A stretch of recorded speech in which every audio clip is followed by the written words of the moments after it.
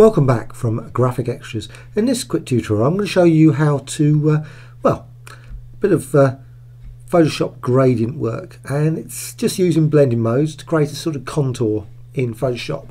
And I'm just going to go over to Photoshop CC, and same basic approach for CC, CS6, etc., PC or Mac.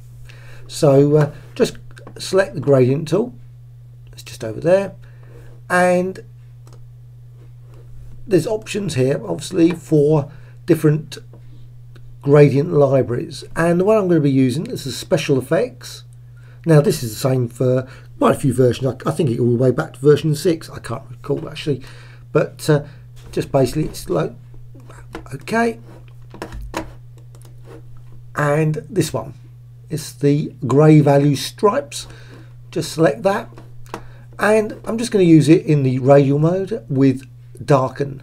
Now the one thing about this, and I love, let's say, using blending modes with gradients as well, and you just basically apply it and it just forms just this sort of radial gradient, just obviously graduated, goes off, just stops there. Right, well, you can of course, using darken, you can actually apply it multiple times, and actually you'll notice the actual gradients surprisingly blend together, and just create that. You can create a very interesting contour design, very quick and easy. And of course you could actually finish at this point.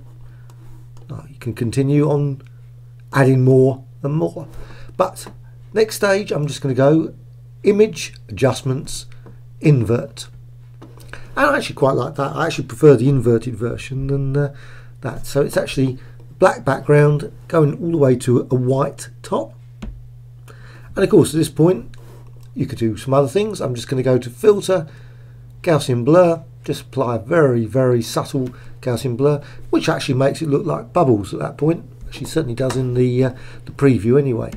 But what I'm going to do next is the filter, render, lighting effects. Now not all of them work particularly, but what I'm going to do is try and make a 3D option. And there you are.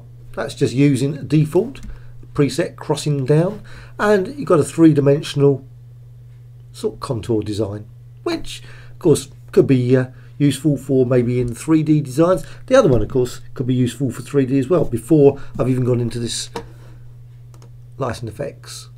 Right, so as that, and of course you could use other things like filter, and right, and another one I like is oil paint, and that can be used for, again, for very three-dimensional imageries with the contour designs. So anyway, you can of course use the gradients in thousands of different ways and use different blending modes, like say difference or overlay, etc., to create different effects with the gradient tool, and of course experiment with some of the other gradients that come with the Photoshop, as well as obviously ones you can find on the web.